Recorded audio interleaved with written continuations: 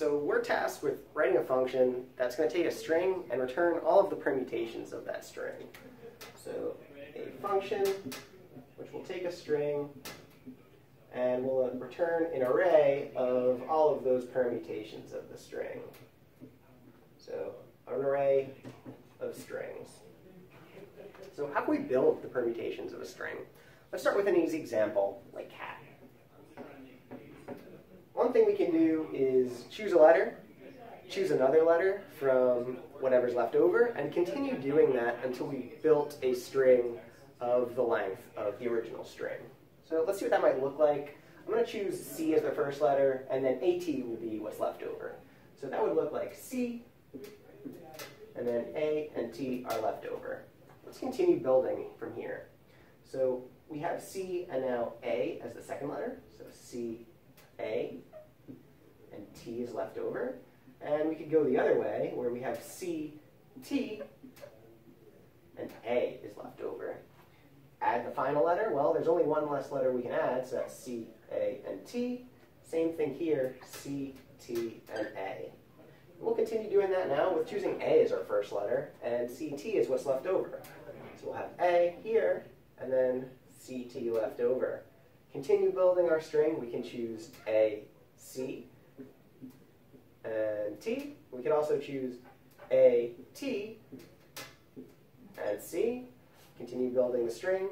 We can choose A, C, and T. We can choose A, T, and C. That's the final choices we have left over.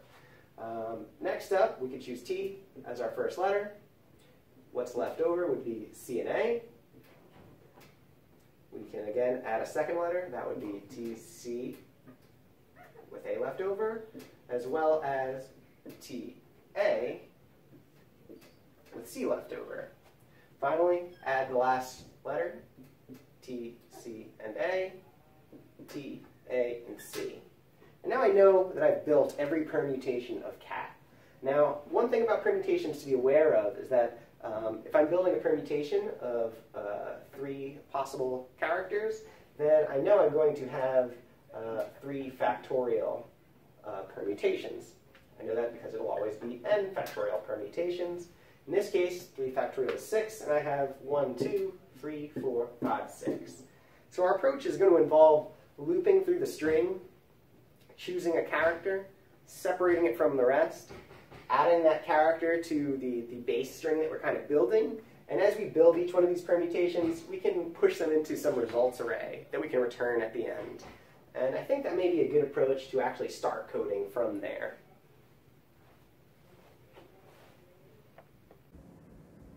Let's write our getPerms function.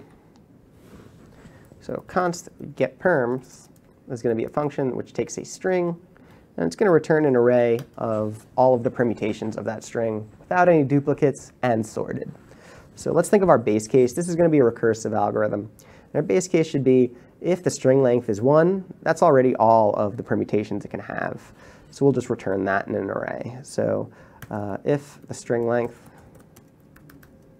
is 1, we can just return the string in an array. Next, we're going to need a results variable that will just capture all of our sub-results, all of the permutations to return later. So const results is just an array there.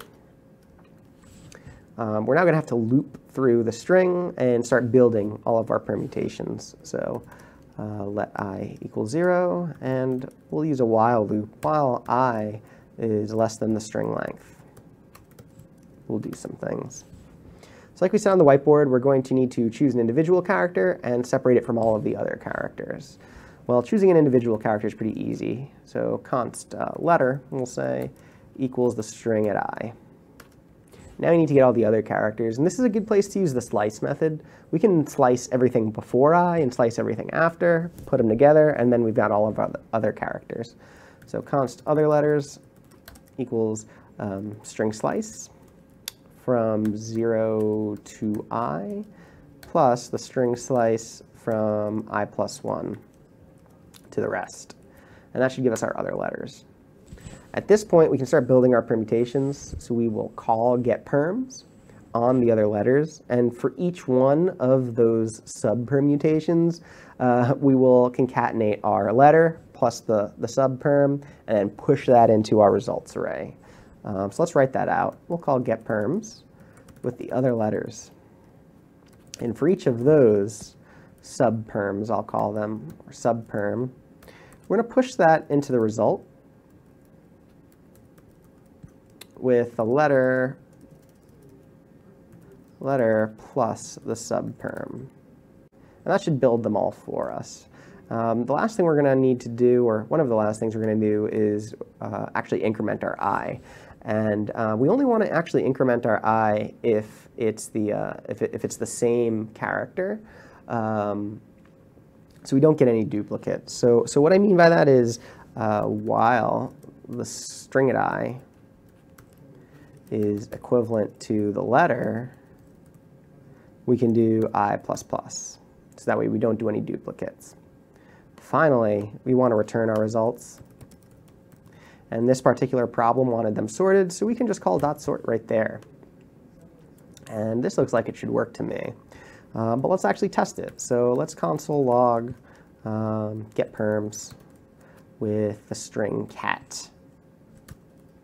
So I know cat is 3 characters long, and I know permutations will be n factorial, so I should expect a 6-element array as my result.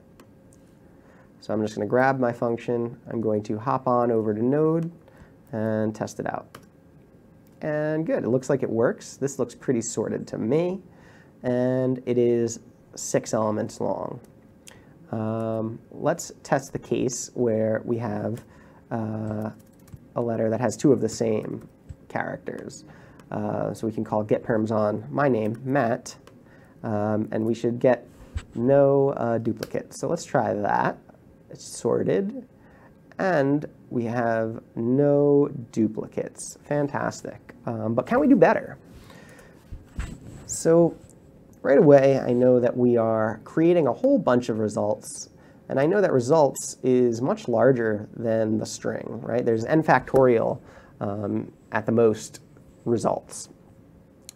And we're sorting those n factorial results. But what we could do instead is actually sort the string in the beginning, and then all of our results should come out sorted already. So that would be much faster than sorting the n factorial results. So let's write another function that will use getPerms as a helper function. So let's say const getPermsFaster. Again, it'll take a string, and what we want to do is sort that string right away. So we'll say const sorted string is the string dot split into an array. Let's sort that array, and then let's join it back up into a string. Then we can finally return our getPerms of the sorted string. And let's test that out. Grab this here, head on over to Node, clear out, add that function, and let's test it. So we're going to getPermsFaster on my name, Matt. And it still works, and it's definitely quite a bit faster. So that's how you would solve, or at least how I would solve, string permutations.